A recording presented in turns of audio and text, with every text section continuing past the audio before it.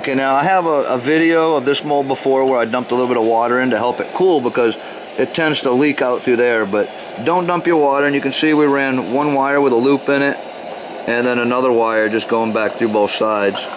And then of course this gets held together with the pliers as well.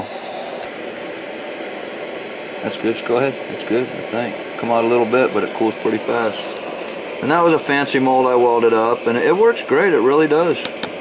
It's a little bit harder to get that off because you have two wires going through one plate.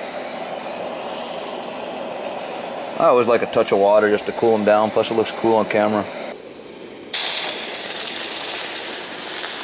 Just a touch of water.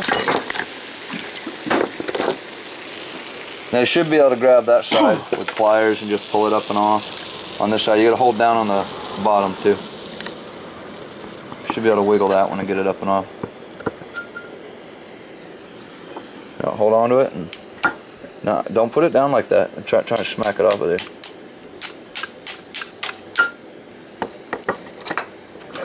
Pull up, don't bend.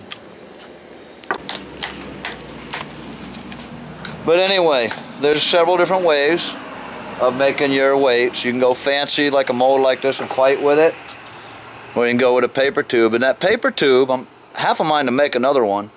If I went in that big hole, I bet that paper tube would slide right off the top after it cooled. So there's 4 different kinds of weights right there.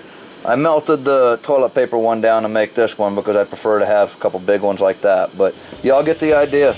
All different size weights. These are 2 I made, just left the copper on. Those are over a pound.